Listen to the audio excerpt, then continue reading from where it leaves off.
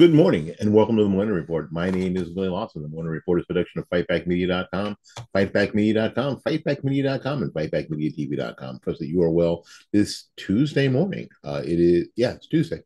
Tuesday. Love it's lovely weather here in the West Central Florida area.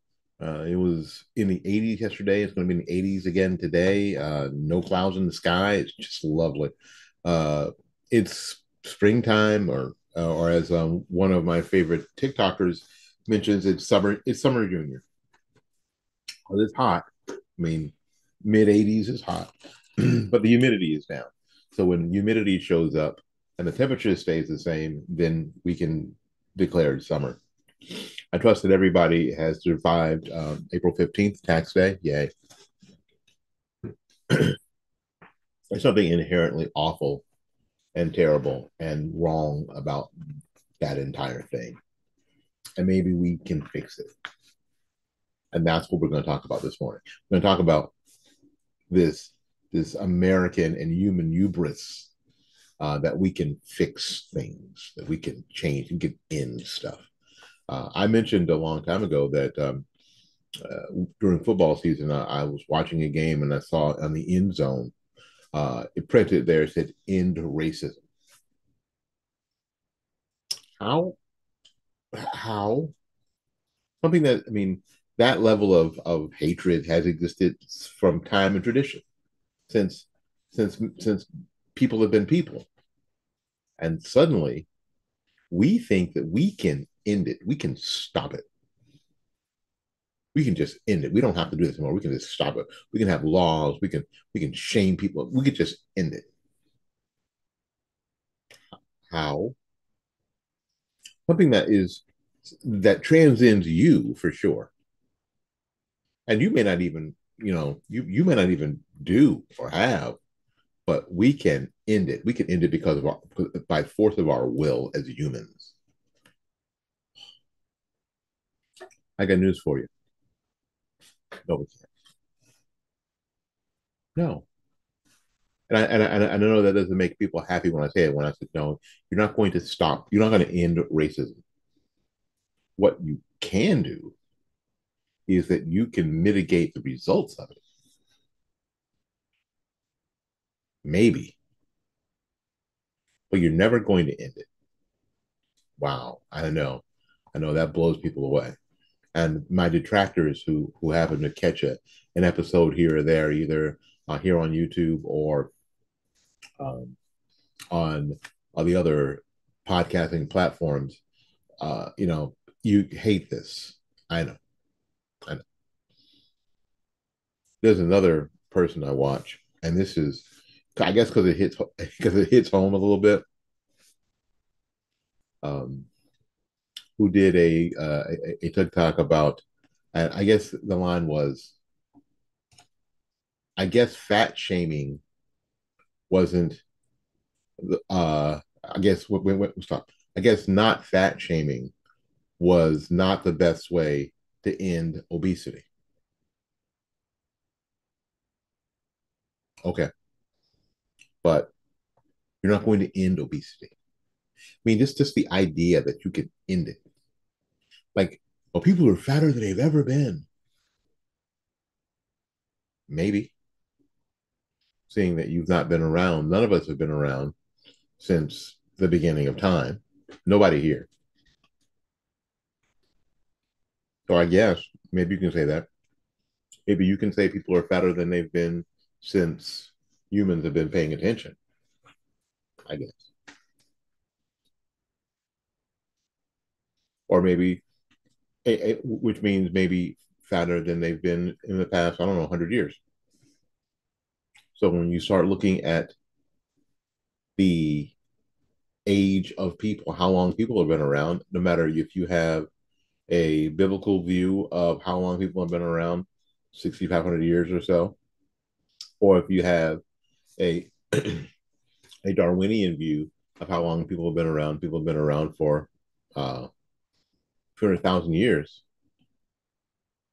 it's still a really small sample. And there have always been people who are bigger than others. people who are fat. Always. When I see these pictures on social media, the best thing and the worst thing in the world. And I see, there's like a scene of people walking down the street, and everyone seems thin. And I'm thinking, and the assumption is because in this particular picture, this particular time, this particular slice, this time slice, which is infinitesimal, you got a shot of people walking that weren't fat, and you didn't see any fat people. That you take that and you extrapolate that out to there were no fat people until McDonald's. There weren't any fat people until Supersize Me. There weren't any fat people. This is stupid.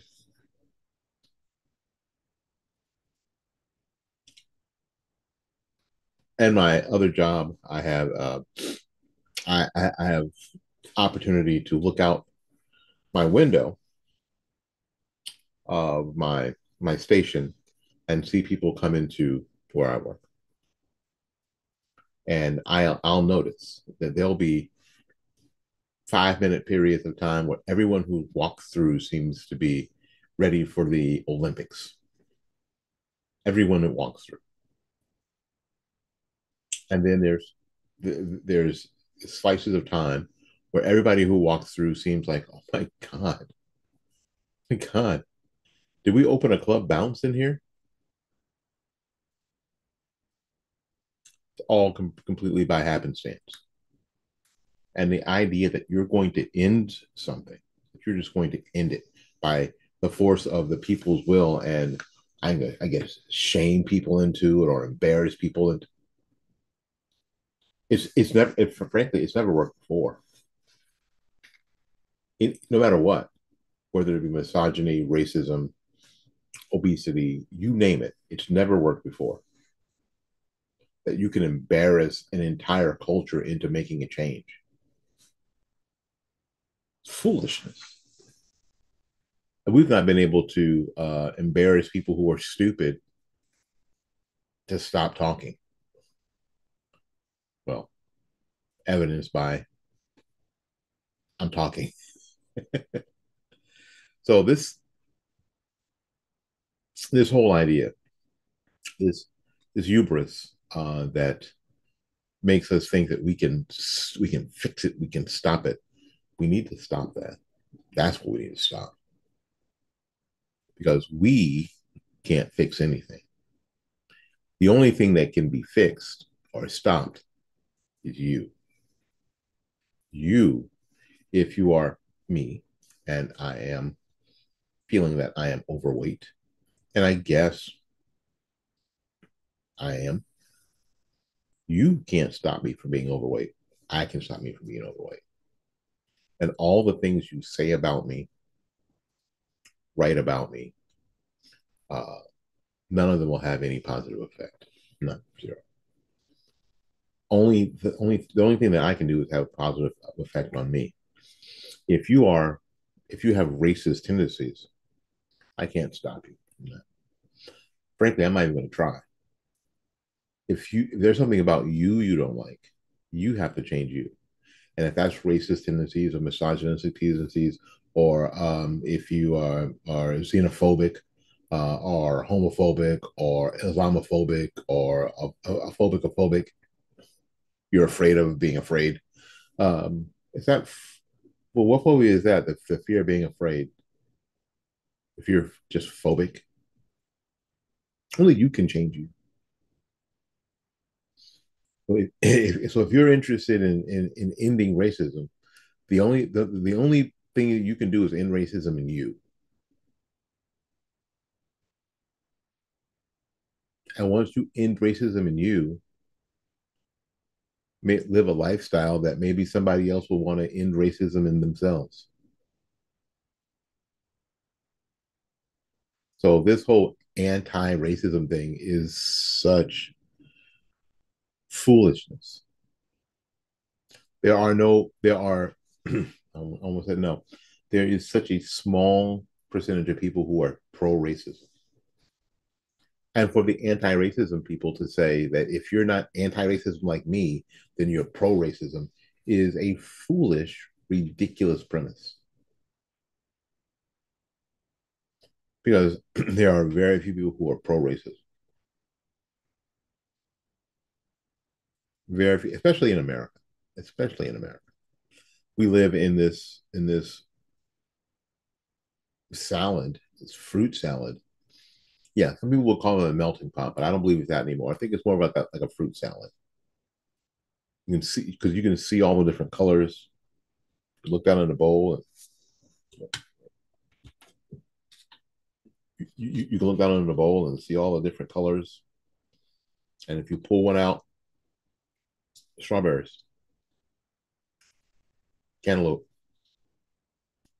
watermelon, all taste different. Now, what you hope to do if you eat, get a handful or a spoonful. You hope to do is have all those flavors sort of meld together and be pleasing. But they're all separate and distinct. Someone used to call America a melting pot. It's not. And I don't believe it ever was. It's been more like fruit salad. A wonderful, fresh, delicious, invigorating fruit salad. And that I don't want to end. I want us all to work together like that delicious fruit salad and have all our flavors mingle to where it's beneficial. Fruit salads are beneficial and delicious. In racism. Probably not. Probably not. Some strawberries aren't going to like other strawberries. Some watermelons are not going to like or live well with other watermelons. That's just how it is. Worry about you.